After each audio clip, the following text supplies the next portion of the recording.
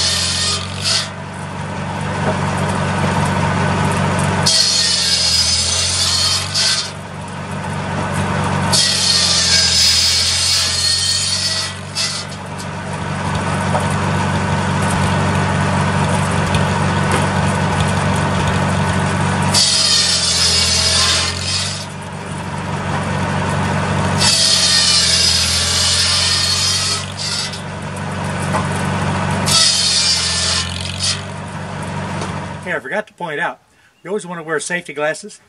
You always want to have hearing protection. I like to wear safety toe shoes, steel toe shoes too. But the main thing is just to keep everything out from under your feet. There just ain't nothing to using these things. You just got to make sure you don't put your parts and pieces in front of the blade. In other words, you got to just keep your head out of your tail end whenever you're around these things. In my estimation, this is not a bit worse, and actually is probably a bit safer than crawling around over tops of limbs and brush and everything, you know, with the chainsaw, running chainsaw. So this thing here, this blade is fixed in position. You know, if you put your arm or your hand or you slip and fall into it, it's got to be on you. It's not on the machine. You know, whereas a chainsaw, if you slip and fall with a chainsaw, you know, and you don't have the chain brake on, you can do some pretty severe damage pretty quick. So at any rate, you know, I ain't preaching to you or nothing like that. I just let you know that there really ain't that much to these old things. I've been around them for more than 60 years, man. So I don't think I've had more than a splinter. Of course, next time I fire this thing up, I might cut my arm off. You never can tell, you know. At any rate, I think this old lady is kind of enjoying living here because, like I said, before I got it, it sat in the corner of a shed for at least 20 years, you know what I mean? But and then whenever I got it here, it sat for at least another 8 or 10 years before I ever had time to get it running. So you know what? You know, enough of this. I got to stack a little bit of wood. This Tractor Man 44. I'm out of here, guys.